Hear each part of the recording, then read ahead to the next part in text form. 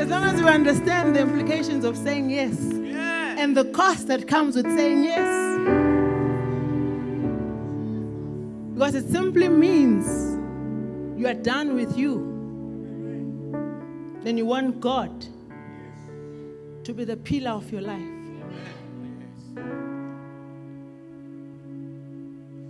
It's easily said than done. There's a lot of things that have to die in us. But we wouldn't know how much we need God if we are not aware who God is.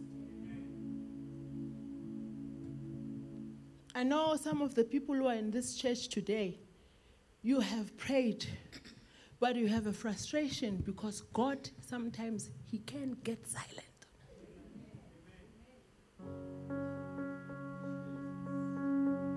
Doesn't mean because it's your crisis, He must do something. Sometimes He keeps quiet.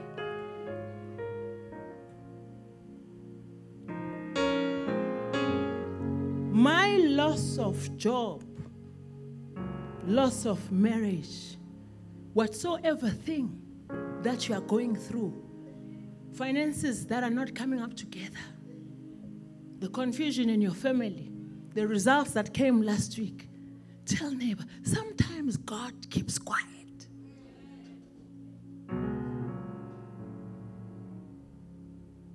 Not that He can't say anything. God considers His presence more than His performance. Now, many people only know the performance. They don't acknowledge that He's still there.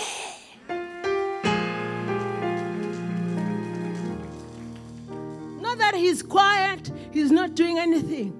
He's quiet because He's not going to be moved by what we are going through, because He's still God.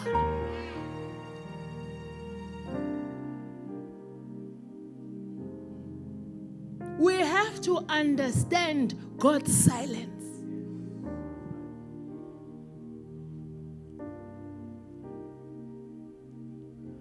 So many people are misplaced with their immediate situation.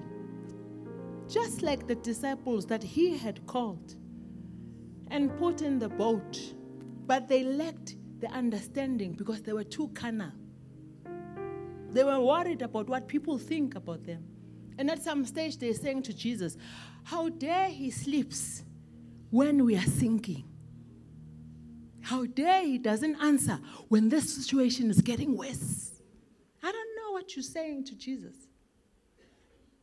But even if He was sleeping, it does not mean He was not working. Because He operates with His presence, not with show off. He could be sleeping and be very effective. People could be busy but ineffective. In His sleep, He was aware of your situation. Here we are, oh Lord. We thank You for each and every individual that is here today. Every family that is represented. They're not here by might or by power. It's because they've had to fight and be persistent to be here. They've had to focus on what is important. Tell neighbor, I'm not here to be seen. I'm here to be cured. Because of what I'm going through, it's only me who knows.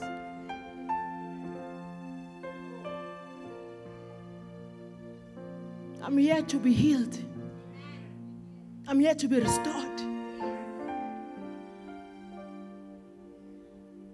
I'm here to find me.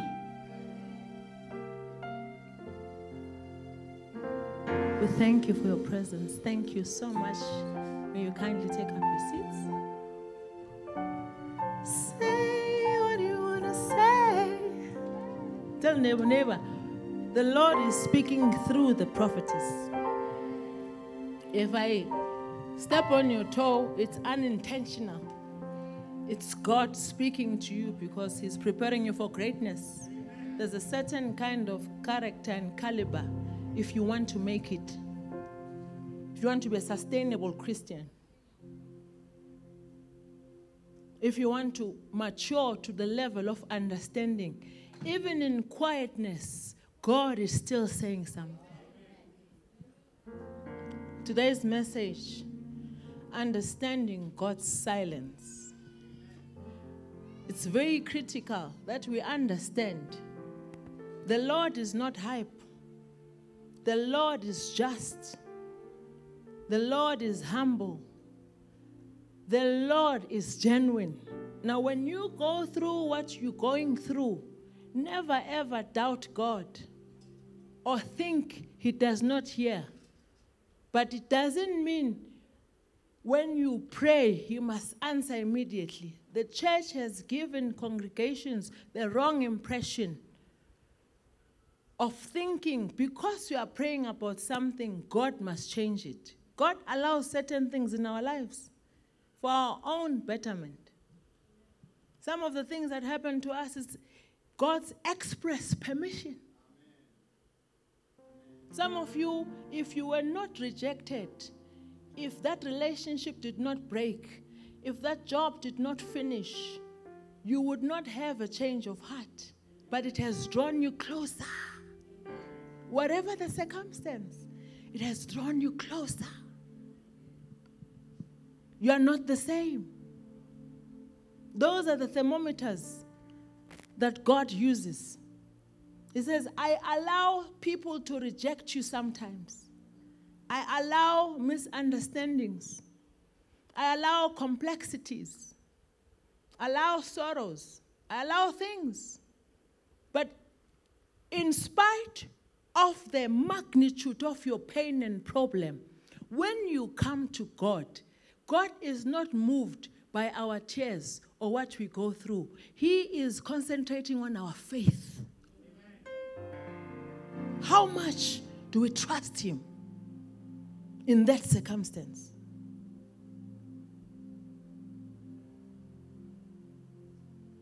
How consistent are we in that situation? How disciplined we get when things don't go the way we want? How focused we are with the life that God has given you. Because the next best thing that you must praise God for, here we are walking freely. We are alive. That means we have a chance. But if you do not understand that sometimes God is not a walkie-talkie. God is a man of few words. God is an analyzer. God is an investor. He looks for a specific character to deposit Himself for any specific task. Now, the things that we go through, we must use them as thermometers, as stepping stones to our own good, not being personal with things that we go through. There is a woman that I want to talk about, and I think it's critical that after you hear the word, you must be able to emulate this woman. She's got extinguished, magnificent character. This woman is patient. She is humble. She is persistent. She's resilient. There's a lot of other things, but I'm looking at these four. What she was going through, the response that she got from people, the rejection that she experienced, the things that happened to her. She was not a crybaby. She stood out because all she was concentrating on is what she wanted to get from Jesus. Bottom line, if I'm here to prosper and you tell me you don't speak to Shangans, I'm good with it. I didn't come here for you. I came for God. If I go to work, I'm going to get the food on my children's table. I don't care who says what way. Because I know what I want. And the Bible is so interesting. All these characters that are very controversial, they address them according to the agenda The name is not there. This woman, the woman at the well, the woman with the issue of blood, we don't know their names, but we know their situation and how they've been changed. There's another woman that we are going to talk about. It's also a woman who's addressed by the gender. If you say to anybody that you know, you woman, they get offended. Because touch is a move. We are not mature enough to understand what matters, it's what you want. If it means you must humble yourself, let it be. Our pride and ego will not take us anywhere. That's why I tell you, in the church, there's different categories of people. But there are those who come for God, who come to be healed, who come to be restored, who come to be cured. They don't care what you think about them. Then there are those who, that's all they remember. Lack of scripture, growth, focus. So misplaced because their character is wanting. They still want to be seen. Now when you get to maturity, when you get through those doors, I don't mind who says what, as long as I get what I want.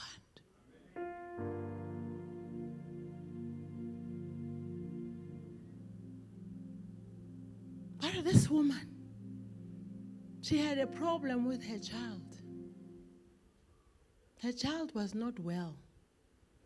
And the background of this woman, they even call her with her tribe, a Canaanite, meaning she had no business, pastor, with the Lord. She was not a Christian. She was coming from idolatry. She was coming from, hey, isho lebo yenza.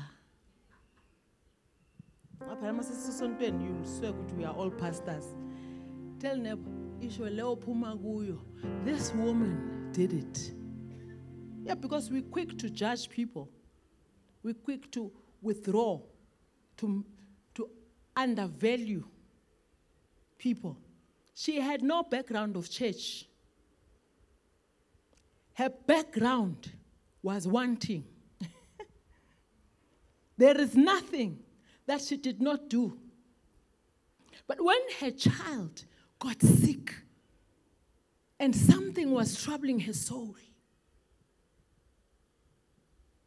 things were disintegrating. She was scared that the child might die.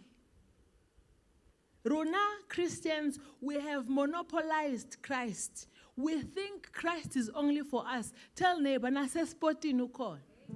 Na tell neighbor, go to childish. Mtell, na se gubu isho. Isho labo beni khona. Labo hamba khona. Usethe khona. But inkinga ngama Christians, we judge people. Just because we are here, we want to monopolize Christ as if he's for us. God is everywhere and he loves everyone. This woman was idolatrous. She did not go to church. She did not know anything about God. But when the problem came, we can also find out and do an audit. Very few people come to church because they love God. Tell them, what the problem? And we know there's only one man who will never laugh at me. There's only one man who won't give me name calling. There's only one man who won't speak behind my back. There's only one man who won't patronize my situation. There's only one man who will not pretend. There's only one man. I'm coming to church to be cured. Not how cute my dress is. Not coming for cuteness. I'm coming for curing. Because I know what I'm going through. There's only one person that will not laugh at me. No matter what it is. Because he knows everything. Jesus is surrounded by disciples who are not saved. Now there's this thing called power of association. because you go with a certain person, now you want to behave like that. Jesus was the person of the moment because he was the Messiah. But the people that were around him, they are telling Jesus, she is following us.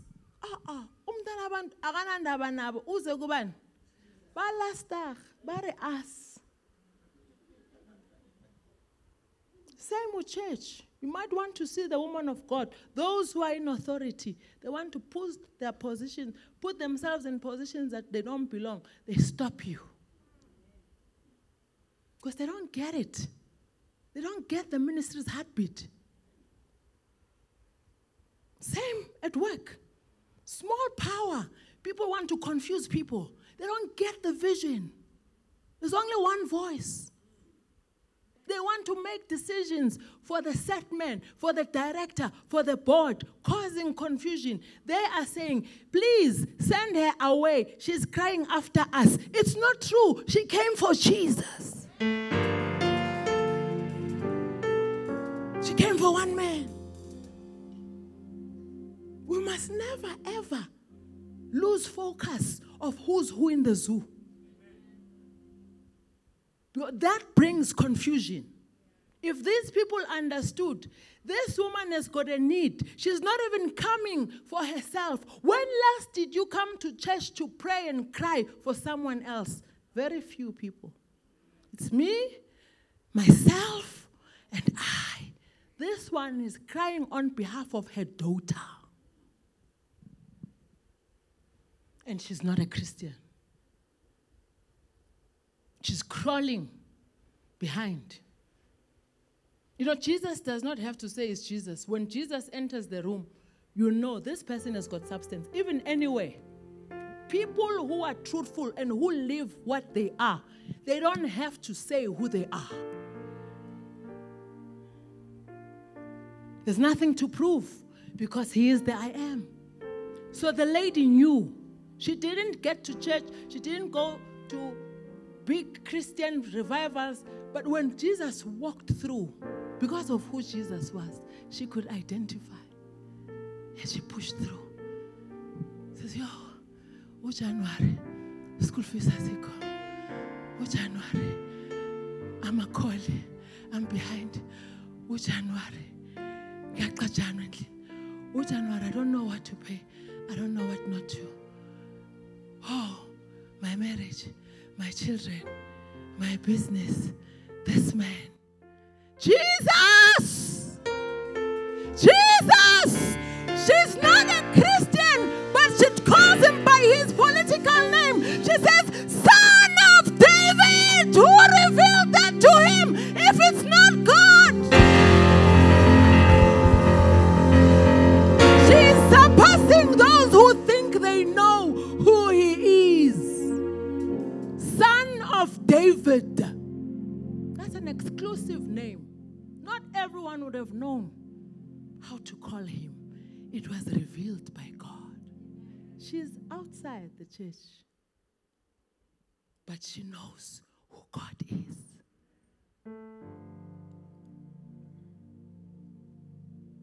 Son of David, have mercy on me. If you don't come through for me, Lord, someone is watching me and they're going to laugh at me. Son of David, have mercy on me.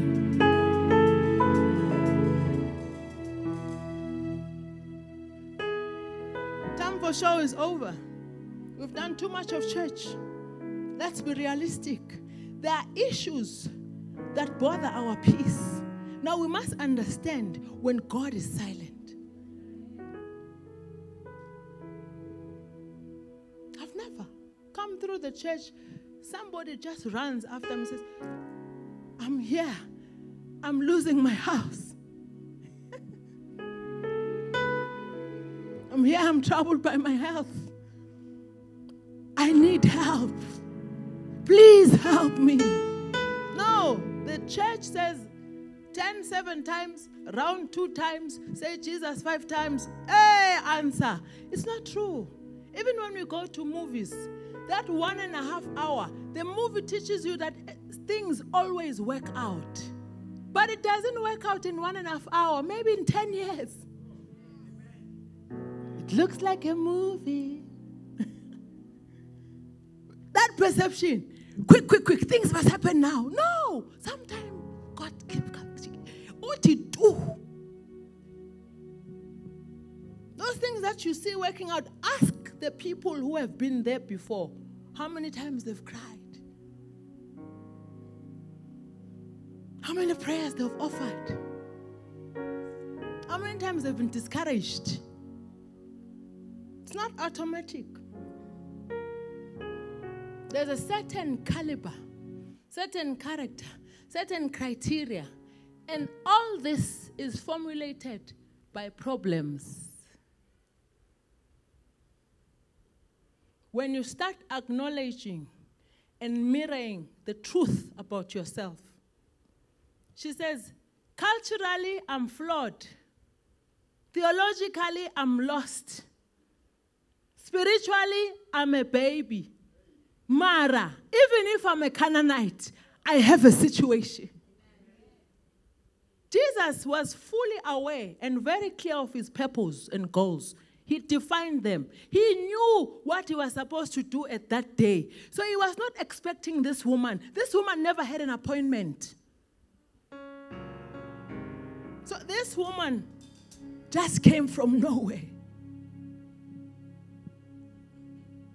Because she wants help. This woman was humble. She was rejected by the Messiah. Ari, excuse me, I'm not called for Gentiles. Like what again? I'm called to Jews. I'm sure kube so semateksini man. Yeah, I mean, naturally people are quitters. You can't stay in one relationship, you can't stay in one job, you can't stay with one friend, hopping, because we become so personal. This one was told by the Messiah, you're not in the agenda. I don't have any business to address your issue. I came for a specific task. And she is humble. She does not go away. Instead, the people that we think are saved are the ones who say, send her away.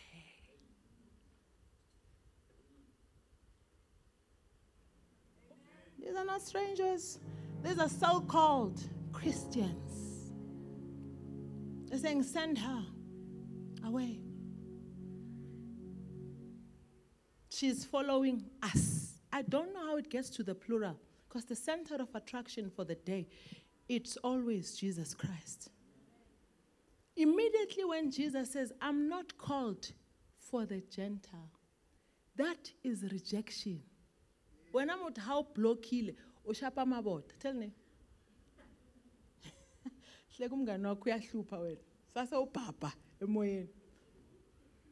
Yeah, if people don't call you, they don't talk to you, they don't see you. Look, a man will only speak to a woman that he wants to see. A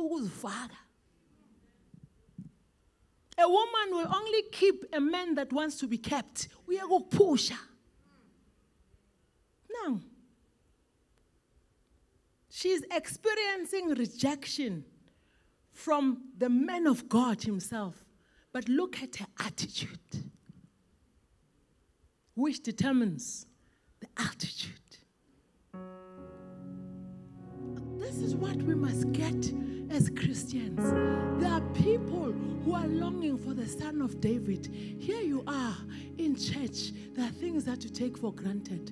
Other people on the streets, they're thirsty for it.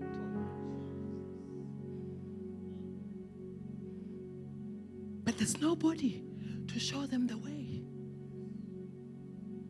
What you have gotten so used to, you're accustomed to church. Some of your churches now hang out. There's somebody out there who does not have the opportunity to hear what you hear. And they're thirsty. Now they're saying, if you are not called for Abenyaupe, Abensango, Abomachosha, abanganamali, abahluphekayo, i-breadcrumb.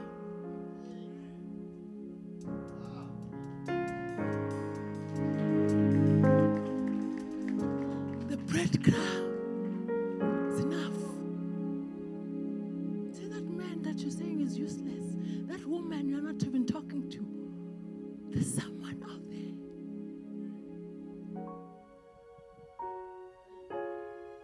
Somebody out there who's going to treat them as a queen. No, every time. What you don't do, someone else will.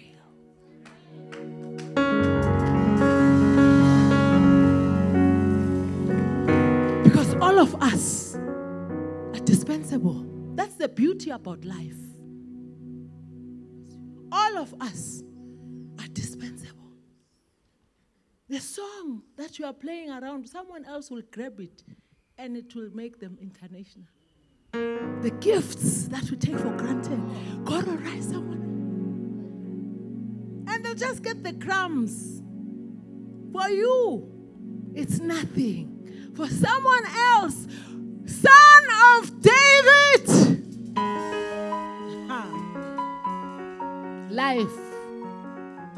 Life is a gruesome teacher.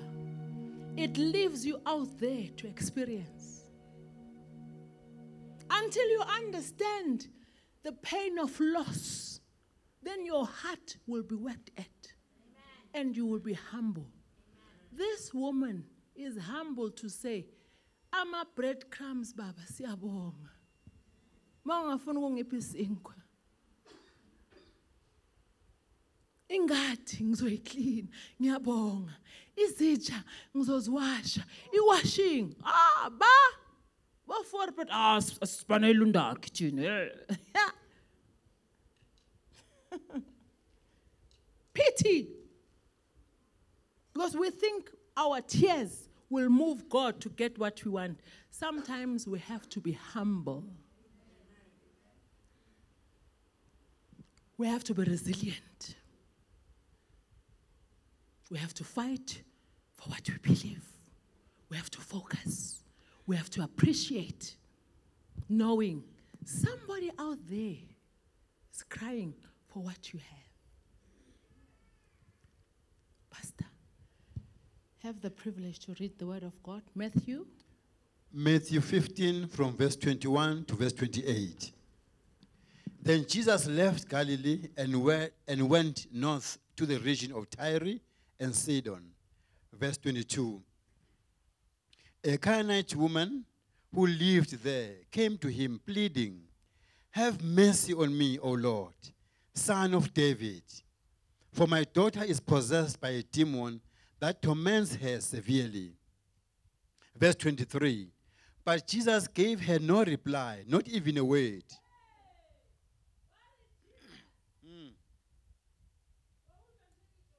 Jesus gave her no reply. Tell them, sometimes you just hear tula. Hey! No reply. Hey baba, wena ntashipa lesh shama demon ale bulukwane. Ye aridu. That's dire. But listen, some of your prayers are too dangerous. Ari tu. But Jesus never said anything. Underline that. Because sometimes you get fed up with God. But that's how he operates. Jesus is an operator.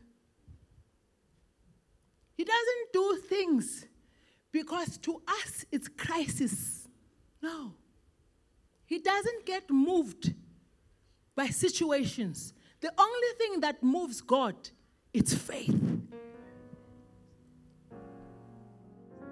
Now the problem with life, I might be weak today, but tomorrow I can be your strength.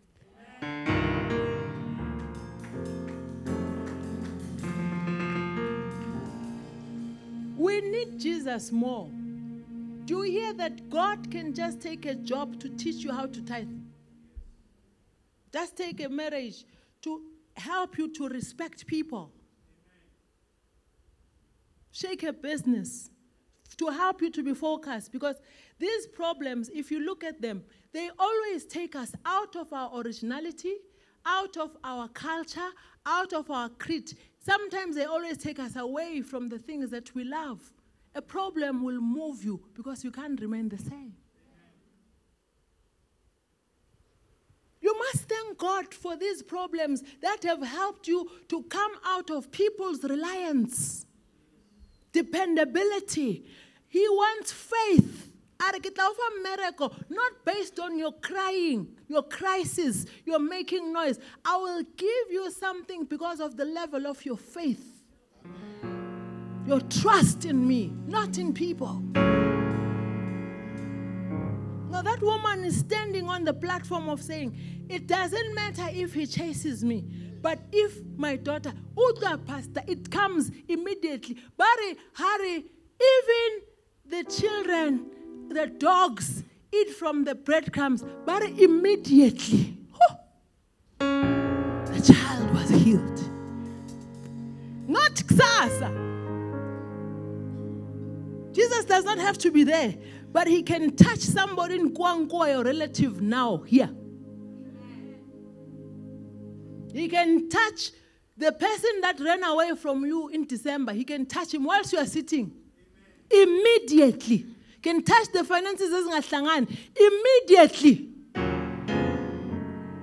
Because he's interested in faith. Jesus akuthanda izindaba. Funa faith and trust. Yes, Pastor. Matthew 15, verse 26. Jesus responded, "It is not right to take food from the children and throw it to the dogs." Verse 27. She replied, "That's true, Lord. But even dogs are allowed to eat the scraps that falls beneath their master's table." Hey, Jesus. That's true. Huh. Who can say I have this character? I am learning character from this woman, Pastor. Are that's true? Now maybe negative Jesus cast that. No, I'm not up for that. Are that's true? Yes. Yes, if this bread is not for dogs, it's true. But even the dogs, they eat from the crumbs. Can you imagine if our marriages were like that? Our children. Mama, how some pick I pull eye? Hey, number one. No form of appreciation. No thank you. No please. We come and we approach things from the point of entitlement. Because he's my man, he must do this. It's not true. Because he's my woman. No. And that's how it's unrat. Confusion. Some of you call even your own men with their names. If it's a proper man and a proper woman. Well, kono kuhlalisana, kono ukuthi nishadile, kono certificate, zindathu.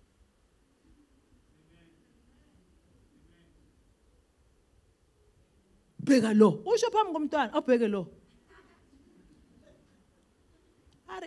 It's true. I might not qualify for what I'm asking for. But if I may, the little love that you show me, love me in your own way, I'm grateful. Not women of today. If you don't fetch me, you don't love me. If you don't pay for my hair, you don't love me. Oh, shame. When they see these poor men, they see a switch. No love, no commitment. Imal no mi pogis.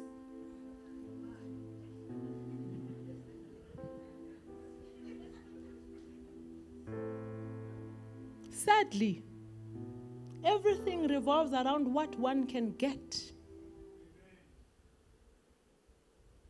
Because there's no humility. There's no please. There's no thank you. There's no appreciation.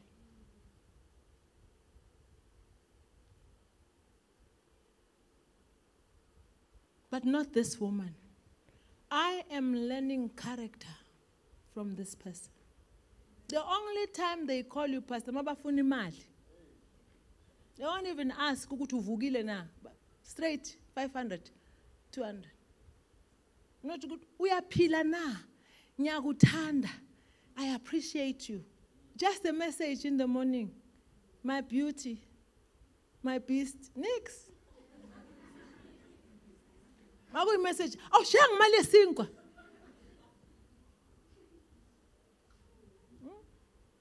We are always expected to do things, but we are not appreciated. Where are we going as a nation? Now, some of you, your love has changed because people don't do what you want them to do. Look at this woman. Jesus sent her away. Jesus told her that she's not called for. Jesus rejected her. Jesus just ignored her. Jesus called her a dog. But here she is, Pastor. Focused. Because she knew what she wanted.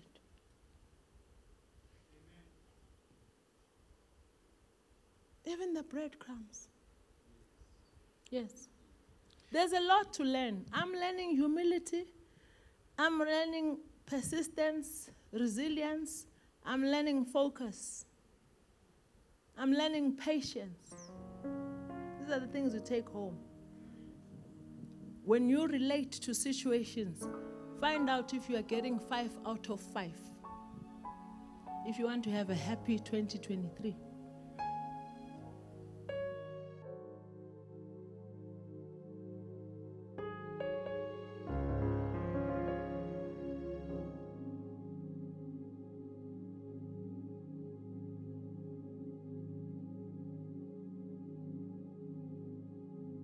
Good day, viewers. Thank you once again for joining us. Welcome to ECOAN Magazine Ministries. Today you'll see that we've got a message that says understanding God's silence. I just want to encourage you viewers. Sometimes you try and pray and you think God is not hearing or God is not saying anything. It is a norm that God can be silent. So there are 4 things that you have to take from this video. You must be resilient, you must be persistent, you must be humble, and most of all, don't give up. We love you. Please do not forget to subscribe, and I would love to hear your comments. Thank you, viewers.